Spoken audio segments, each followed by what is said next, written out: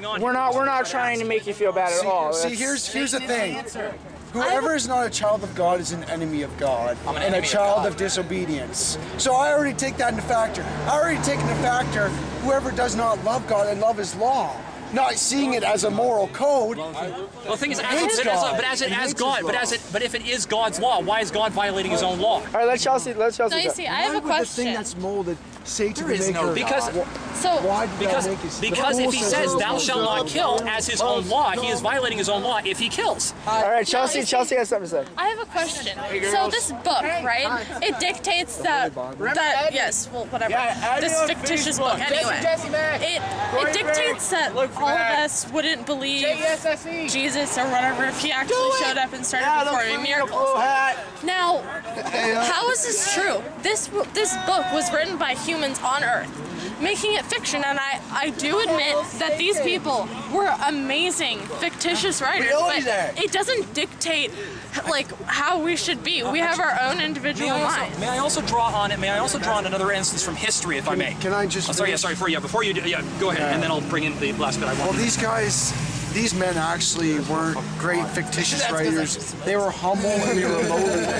They were fishermen. They were weak men. God constantly uses the weak things of this world to bring to foolishness the wise things. God sees our wisdom as complete stupidity.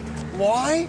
Because He created us and He already knows all the Well, then why did He give us free will if it says "Thou shalt not kill"? Why did He give free will and allow everybody and give everybody How could God show His mercy? Man. How could God show His love?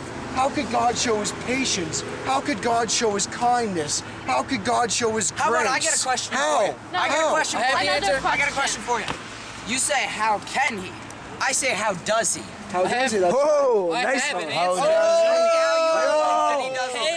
Show me how you have proof that He already does. He already has. I see no proof that anyone named Jesus. Sir, I don't want to get you in the film if you don't want to be, so I'm asking you, could you please step back? Please and thank you, if you don't want to be in the film. There are 2 points I wanted to bring up. Number one, are you familiar with the... I just don't want you to be in the film if you don't want to, because we don't have any editing software, so if you don't want to be in the film. There was a large amount of British pilots that were dropping off radios and other stuff like that as part of the... during the time the Japanese were trying to invade China and India, the British were trying to fight against them, to a certain extent as well. Now, during this time, the natives of the Polynesian islands actually formed things like radio towers, etc., because they actually believed the British pilots to be gods because their technology was so far advanced compared to ours. So my question is, why would we not necessarily believe in Jesus performing miracles if what He's doing is so far advanced compared to where we are?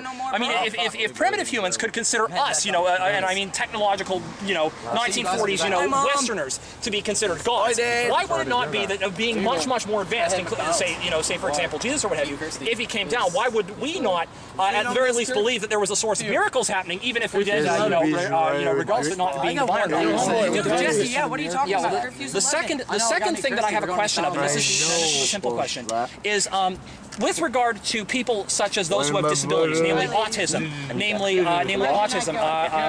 neurological disorders, people who are amputees, or people who, or in some cases, in the worst cases, those who have Down syndrome. How does God show His love to them? And more specifically, what I'm concerned about is, are these like the sins of the father being passed down to the next generation? A.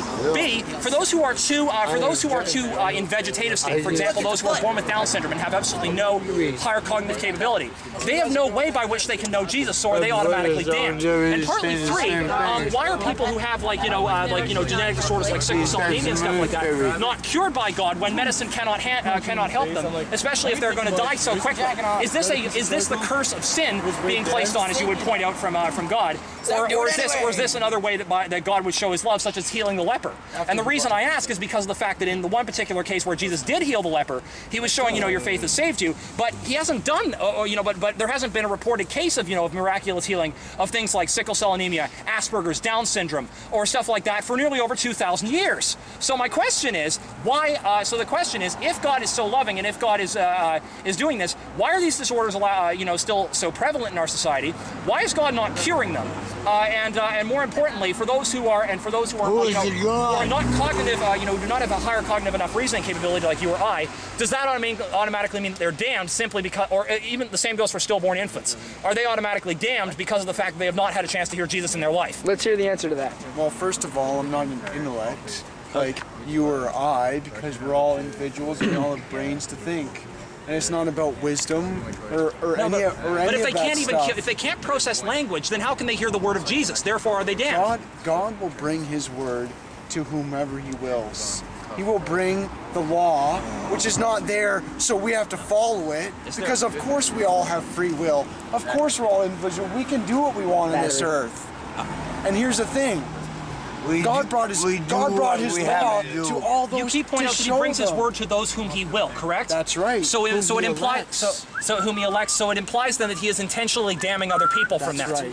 So that includes basically the people with Down syndrome, etc., who cannot necessarily process the word. May in turn also. Thanks for having clarified that for me, and thanks for having clarified certain issues for me. I'm glad you take it to that step, and just don't even let me answer, but just fire at an assumption. I will let you answer. But listen, your intellect has given way to complete foolishness, and you're being foolish right now, and I won't listen to any more of it. Okay, well that's your right, and we will leave you alone. Thanks very much for the clarification. I would be glad to talk, but when you just go from jumping right from that to that, then you're not being reasonable. It's not a jump. It's a simple logical step.